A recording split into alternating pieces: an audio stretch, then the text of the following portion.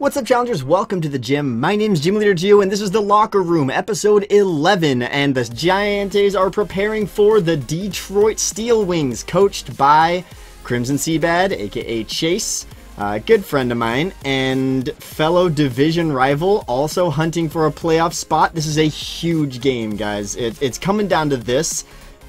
Basically, let's kind of explain this. I have one win advantage over both the Steel Wings and the Utah Jasmine.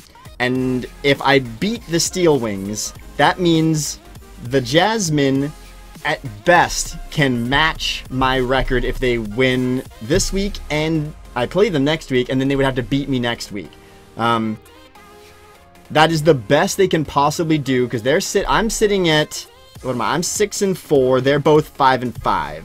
So, if I get to 7-4, Crimson cannot catch me because he has to win out in order to do that. If I get one more win, and Stevo cannot catch me, but he can tie me.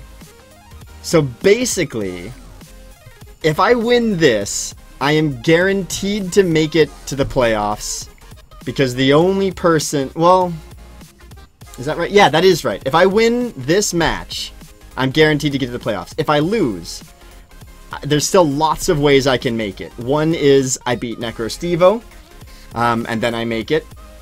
Another is Necrostevo loses, and then even if Necrostevo beats me next week, it comes down to differential. So, because if he loses this week, then the best record he can get is 6-6. Because he would be 5-6, he would become 6-6 if he beat me. But I have a significant differential advantage over him. So that's my playoff picture right now. So this is a very important battle. On the left of the screen, you can see the team of 6 that I'm bringing. That is Moana the Tapu Fini, Mad Mence the Salamence, Fresh the Arcanine, Dumbledore the Conkeldurr, Trip the Amoonguss, and Zong the Bronzong.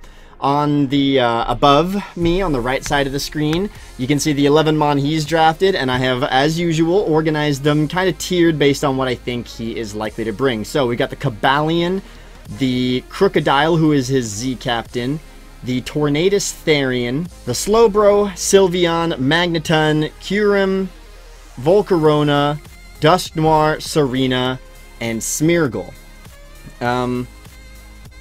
Looking at what we have here, looking at what's above me and how it matches up against my team, it's not necessarily that I think Cabalion is the best Pokemon he can bring for me. But he loves that Pokemon. It is currently #1 in the MVP race. I think he wants to maintain that, and last game it swept me. So I think it's really likely that he brings it, regardless of what it does against my team.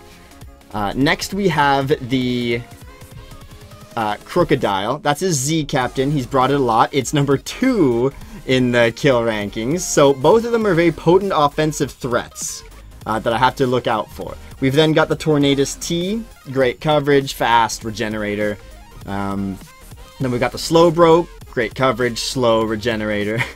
And then we got the Sylveon. Looking at the top row, those are his offensive core mon. He's brought them a lot. They're very effective Pokemon. Decent against my team as well, and lots of different options, which is a big thing for him.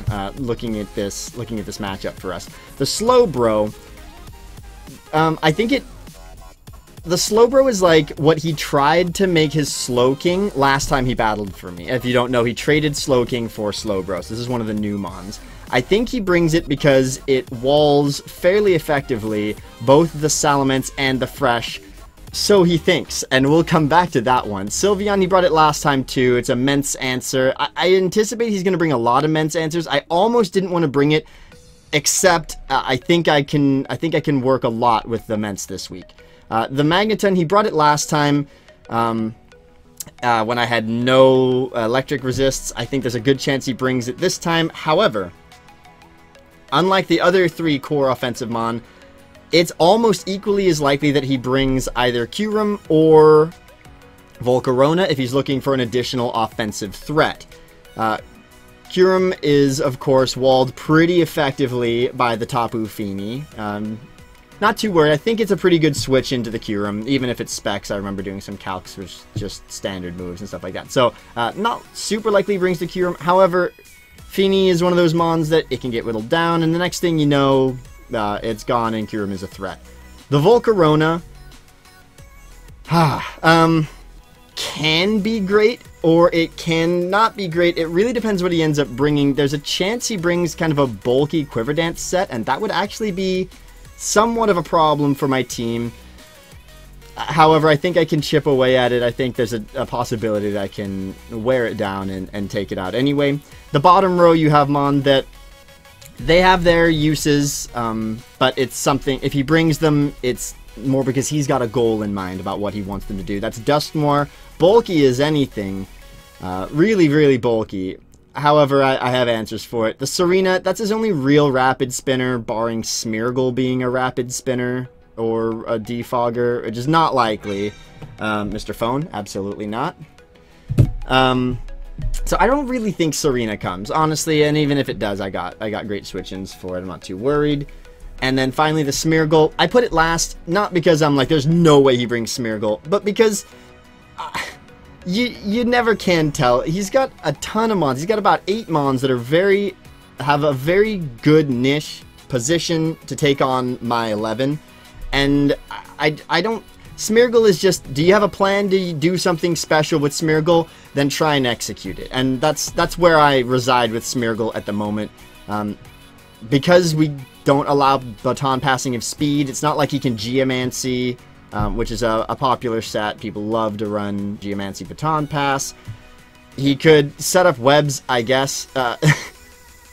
You really cannot tell with that mon, but I do have answers for it. Let's go into the team builder now, guys. So this week, as I said, we'll start off with the Dumbledore. Dumbledore is Assault Vest Guts, Drain Punch, Knockoff, Poison Jab, Rock Slide. I want it to be able to take a hit. I want it to be able to deliver a hit. It can threaten and put pressure on quite a lot of the Pokemon that he has. I don't have Mach Punch on it. We'll see whether or not I regret that. The Poison Jab is to have some super effective coverage against the Sylveon. The Knockoff is to get rid of an item on pretty much anything. It's a pretty safe click a lot of the time, because he doesn't have a ton of Dark Resists. It's a great attack for the Dusknoir. It's a great attack to remove any item and scout for the Z move on some of the other things. The Rock Slide is for the Volcarona. I can take a Volcarona hit relatively well thanks to the Assault Vest. Rock Slide Okos. Has a chance to flinch. Drain Punch is my stab of choice, which is going to do great against the Kyurem, the Cobalion, the Crocodile, the Magneton, the Smeargle. Yeah, and then just not his walls, basically, not his walls. So I'll be looking to knock those off, Poison Jab those, get in and out and move about. That's kind of Conkeldur's role this week. Just a random mixed spread, put some numbers in weird places. The speed is so that I don't get creeped by something like the Slowbro. Just a little bit of speed, most of the rest of it in a little bit of bulk in one way or the other, just to make it a little hard to predict. You know I love random numbers. Moving on to Fresh. Guys, I'm so proud. It's coming back, guys. It's coming back. This is Caliente version 2.0. This is Sunny Day Weakness Policy Arcanine running the Flare Blitz, Solar Beam, and Flame Charge. I was very seriously considering rocking the extreme speed. The reason I didn't is that it is resisted by the Cobalion, and then Cobalion outspeeds me without it.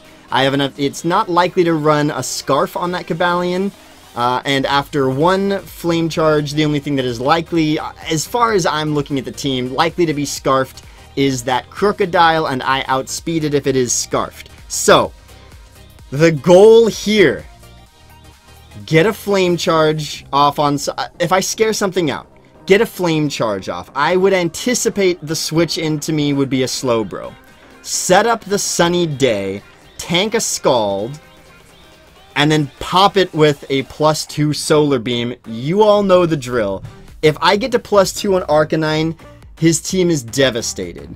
A +2 Solar Beam takes out the Crocodile, A +2 Solar Beam takes out the Slowbro. My only issue with this is if I don't find the right situation, if I don't scare something out with the Flare Blitz, if he plays around it beautifully, and I end up taking too much damage to be able to take a Scald even under the sun. That's my problem. Another problem would be if it's a Calm Mind Slowbro or potentially an Assault Vest Slowbro, it might be able to eat more than one Solar Beam, which again should be okay. The Scald should only do about 30 to 40%, something like that, unless it's very well invested. And so that could be a problem. The Flare Blitz destroys his team at +2, just destroys it, which makes sense. It stands to reason. And honestly, it puts me in a great position. This thing can switch in pretty well against the Dusknoir. Dusknoir shouldn't really be able to deal with it too much. It might have Earthquake, but Dusknoir's its attack's 100, but it's very defensive, guys. I mean, Dusknoir is very defensive, but again, I think there's better tanks for it to bring.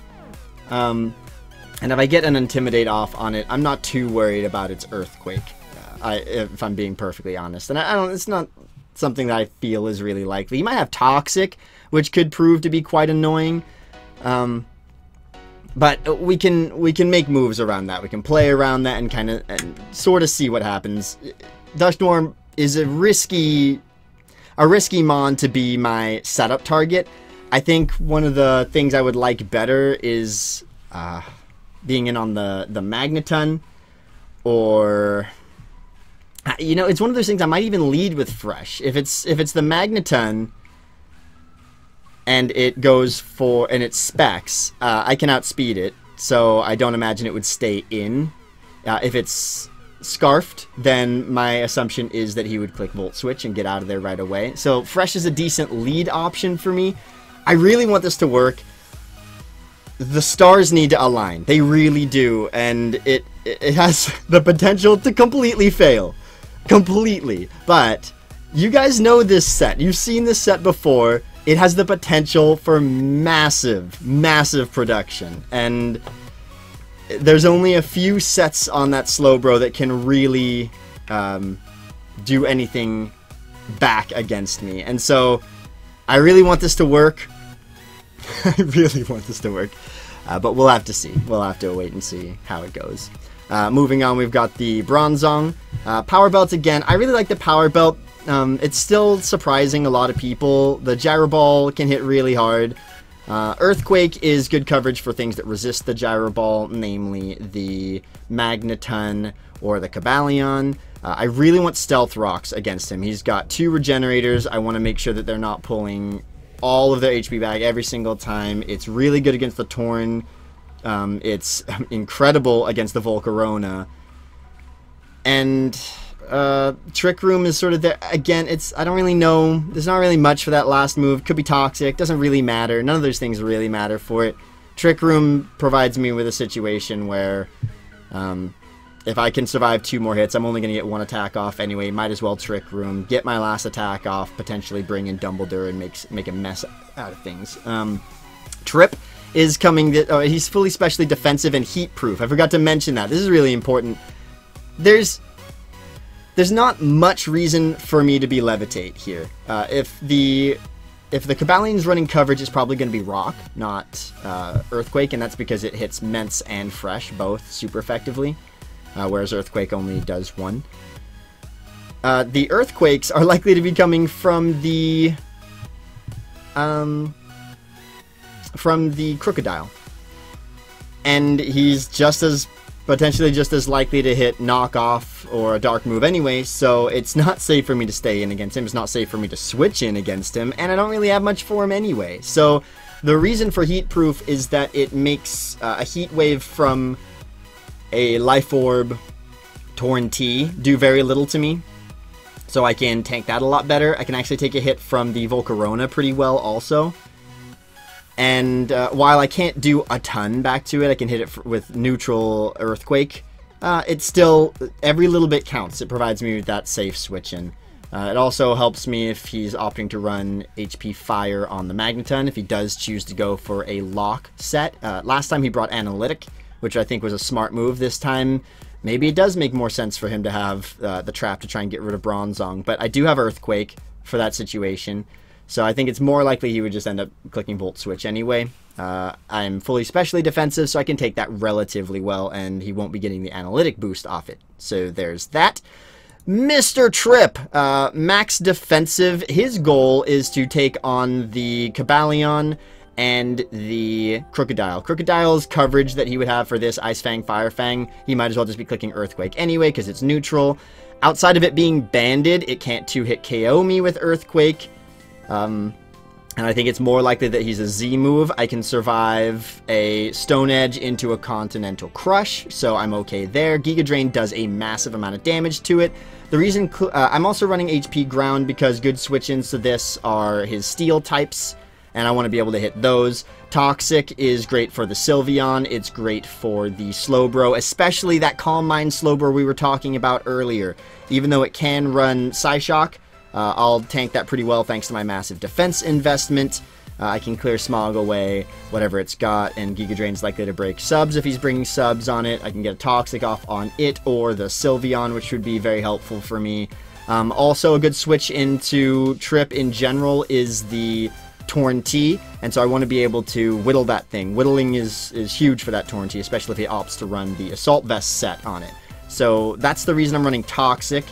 I don't want...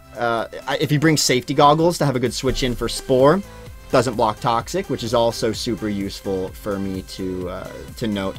The Serena, it would be nice to have Sludge Bomb to really wreck that thing. Oh well. And the Sylveon, I'm not 2-hit KOing it with Sludge Bomb anyway. I was considering running a very offensive Assault Vest set, but I opted against it. Instead, the Rocky Helmet will be good to pick up additional damage chip on the Cobalion. The Cobalion, it can set up due to the Clear Smog, of course, like not affecting it, of course, so HP Ground to get as much damage off on it as possible. You can potentially threaten it out with the Conkeldurr, faking the Mach Punch. The Arcanine, of course, can do a lot to it. I do have double...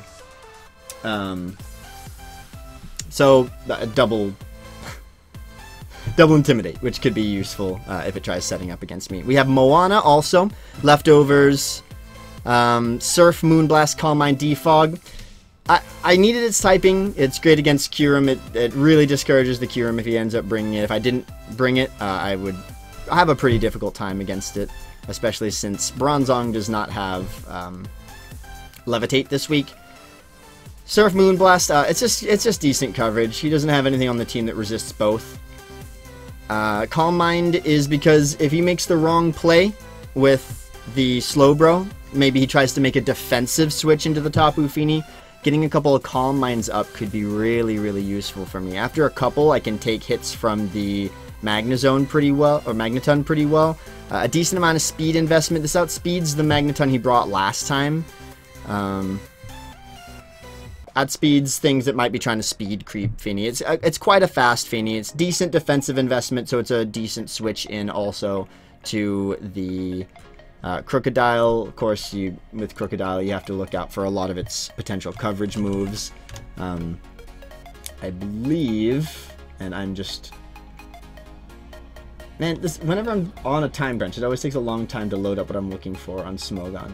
I think it has a poison coverage. Yeah, Sludge Bomb and Toxic. That might be it. Yeah, it looks like just Sludge Bomb and Toxic, so never mind that. It does have Thunder Fang, but I'm not too worried about that one. I think it has Grass Knot also. It does have Grass Knot. Either way, it's a decent switch into Crocodile. Of course, I don't have great reliable recovery on Moana, so the thing can be chipped. So if it doesn't have anything in particular that it walls, and if I don't see it likely that he's getting up rocks this match, Moana's decent to have around. It's a decent switch if it looks as though his only rock setter is Crocodile, because he very well might lead with it. And finally, Mad Ments running Crunch, Earthquake, Iron Tail, Darkinium Z, Moxie, Dragon Dance. After one Dragon Dance, I can feel pretty confident that I outspeed a whole lot of his team, probably everybody. because I don't see it likely. The 2 Mon that outspeed it naturally are Torn T and Kabalion. I don't see either of them being scarfed.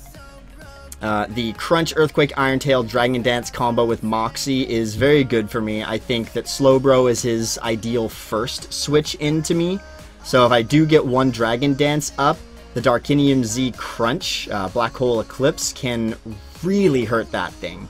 Certainly 2-hit KO it after a Crunch, so that could be huge for me. And then being +2, +1 after a Moxie boost, getting a kill, becomes very difficult for the Sylveon to switch in on me because I do have the Iron Tail. Of course, I have to hit it. I hate these moves, but, you know, it runs the risk. I have multiple Mon that have the potential, if the situation occurs right, to sweep his entire team. That is Fresh, and that is Ments. I have a lot of decent switch-ins in the mid-game in Trip, Moana, and Bronzong. So the idea is get a little bit of whittle on things, set up the situation, and then sack something that's done its job, most likely Bronzong. After I've gotten at least some damage off on that Torn T. I don't want the Torn T in. I'm supposed to be an answer to Torn T, so I don't really want Tornadus T killing the Bronzong. When Bronzong goes down, I need the Torn T out of the match, or not currently switched in when that's the case. So, I'm going to go battle Chase right now, a little bit later than I wanted it to be, but that is okay. It is my day off. I am stoked. I am happy, and I am nerve-sided about this battle, but I'm really looking forward to it. This is our playoff dreams right here, guys. One win here, it makes it extremely likely that we make the playoffs. Not mathematically impossible that I'm out. It depends on the win, but I really want this win, guys. I really want this win. Let's see if we can get it. Let me know in the comment section down below what you guys thought would have brought for this matchup. As always, my name's Gym Leader Geo. You guys are the challengers. Thanks for stopping by, and I'll see you guys next time.